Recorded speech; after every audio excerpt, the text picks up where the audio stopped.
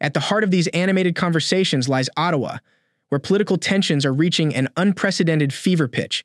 Something extraordinary is unfolding within the corridors of power, as the House of Commons transforms into a stage for what many describe as a riveting political thriller. With unexpected twists and turns lurking around every corner, this spectacle has captivated seasoned political analysts and everyday citizens alike, leaving them continually eager to see what happens next. Canada's political scene is currently catching more eyes than a moose on the highway, drawing intense attention from both domestic and international onlookers. This surge of interest is not confined to the bustling metropolises of Toronto and Montreal. Rather, it has spread through the serene landscapes of the Atlantic provinces and the vast expanses of the prairies. Central to this political saga is a looming non-confidence vote, buzzing with intrigue and dramatic interplay. Join us as we delve into this captivating narrative, exploring the intricate dance between the Liberal government and their steadfast opposition. Welcome back to Street Politics Canada. In the realm of Canadian politics, where campaign promises often melt away faster than snow in July, the current confrontation within the House of Commons offers a stunning exhibition of classic Liberal choreography.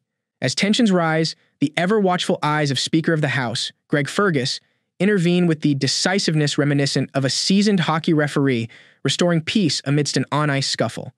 By strategically scheduling opposition days for later in the week, he raises the stakes, introducing the possibility of facing yet another non-confidence vote. This looming challenge has Liberal strategists running hot under the collar, especially exacerbated by the re-emergence of a tactic many believed was confined to fictional political thrillers: the filibuster. The dramatic display of filibustering stems from the Conservative Party's persistent demands for transparency, particularly regarding government expenditures that have drifted into ambiguity none more so than the funds tied to a defunct green technology scheme. This saga of financial opacity has sparked not only a procedural reckoning within the halls of Parliament, but also a broader discourse on environmental policy and governmental accountability. Questions of fiscal responsibility and the integrity of political pledges are forefront, creating a ripple effect of scrutiny that extends beyond political borders. Traditionally vocal critics of Prime Minister Justin Trudeau, the Conservatives have, in this instance, forged unexpected alliances, most notably with Jagmeet Singh's NDP, a party also echoing dissatisfaction with the current government. Watching these opposition forces unite is akin to witnessing a spirited family reunion, where bickering participants find a shared purpose in their mutual quest for accountability. I agree with the NDP leader who said the Liberal government will always step in to make sure unions have no power. The minister's Section 107 referrals took away workers' rights to strike. As a result of this, Conservatives believe that this Liberal government has lost the confidence of the House of Commons. Now, this puts the NDP and the NDP leader in a tough spot. Will he support his own words, support workers, or continue to prop up this NDP Liberal government, or will the government throw their coalition buddy a line and call a carbon tax election? Leon? Order. Order. The Honourable Minister of Labour and Seniors. Mr. Speaker, you would think this was not from the party that supported the anti-union oppressive Bill C-377 and Bill C-525. You would think this wasn't from the party who has in its own policy handbook the fact that they will be bringing in right-to-work Alabama-style legislation into this House. You would think that that wasn't the party that refused to debate that very motion this morning in this House of Commons.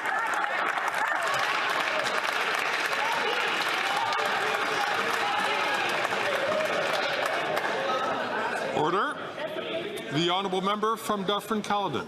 So his defense of his decision to take away a worker's right to strike is to talk about some things from a few years ago. Unions have unilaterally condemned the Section 107 referrals, and the NDP leader said he intervenes to take away unions' power. That's true. He took away the Teamsters' right to strike. He took away the ILWU's 514's right to strike. But when Unifor 1541 asked him to intervene to prevent union busting, this minister disappears.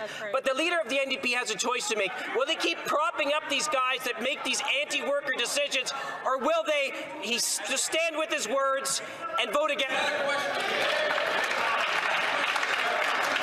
I'm going to ask all members, please, to remind themselves that they have to keep their voices down so that those who participate using translation can hear the interpretation. The Honourable Minister of Labour and for Seniors. You would think that wasn't the party that opposed 10 sick days for employees in federally regulated industries. You would think that that was a party that didn't have right-to-work Mississippi-style legislation in its policy platform. You would think that wasn't the party whose very leader decried the involvement of unions in the procurement and other processes. Mr. Speaker, this Conservative Party is anti-worker. They've proved it on every single occasion that they're able to do it, and we will always stand for workers in this country. This joint effort underscores a burgeoning camaraderie rooted in shared goals and aspirations, highlighting the potential for formidable engagement in the political arena. As the spirit of collaboration unfolds, the possibility for significant change looms on the horizon, suggesting that partisan divides can be surmounted in the interest of common goals. Over the last 5 years, food prices in Canada have increased 37% faster than in the United States. That gap opened after the introduction of the carbon tax, which this government now, with the NDP's help, wants to quadruple.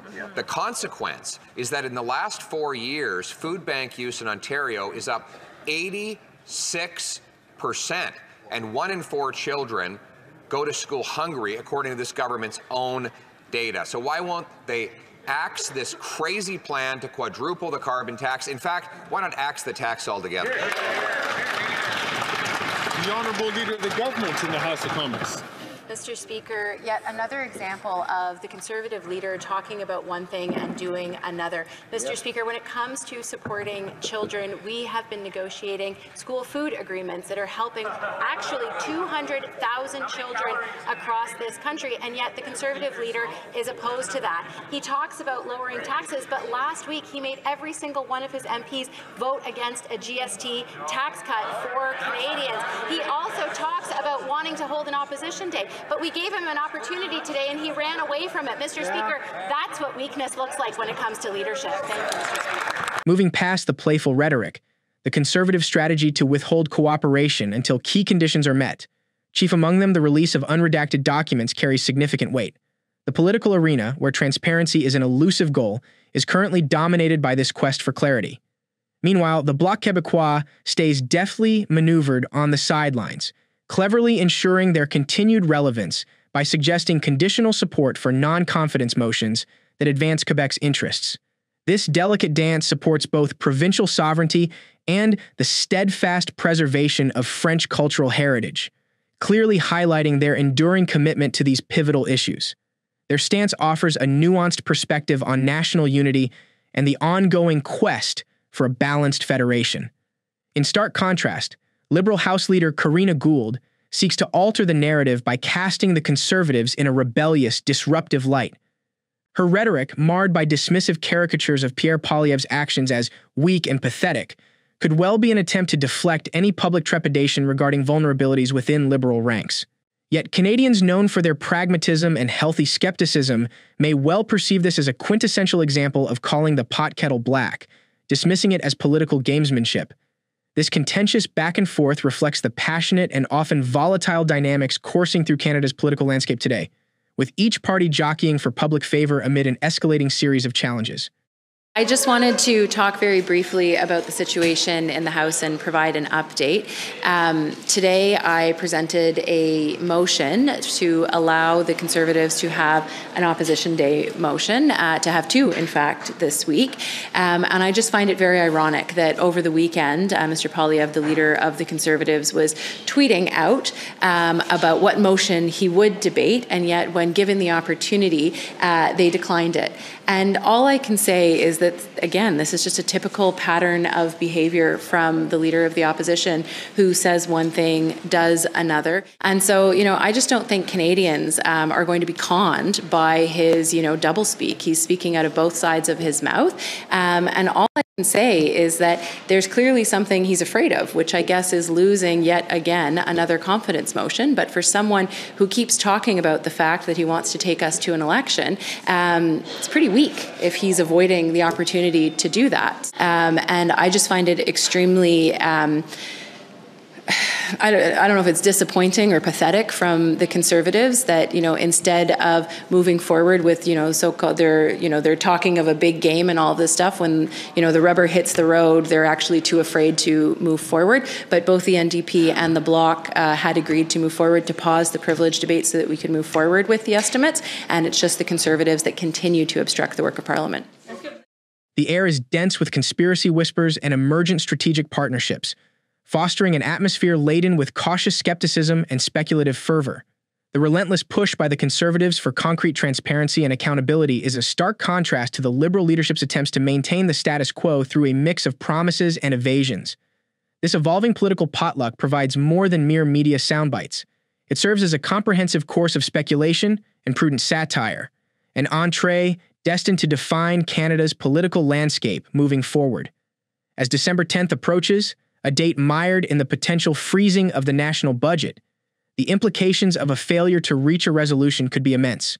It risks diverting public attention from the festive celebrations to economic and political repercussions that resonate across the nation, casting a shadow over both present policies and future directions.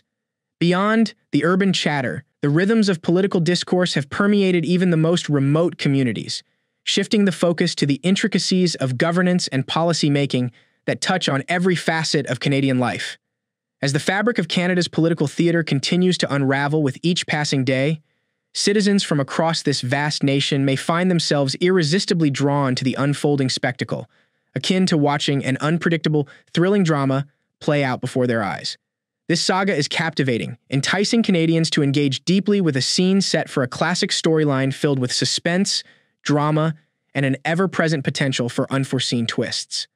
The juxtaposition of maintaining a steady government course with impassioned calls for accountability encapsulates the vibrant tableau of Canada's current political climate. This engagement reflects a broader commitment to participative governance, where informed citizens play a pivotal role in shaping legislative outcomes that resonate with democratic values. As the Liberals strive to fortify their position through strategic maneuvers, various opposition parties vociferously advocate for substantive change, outlining an electoral landscape on the cusp of transformation.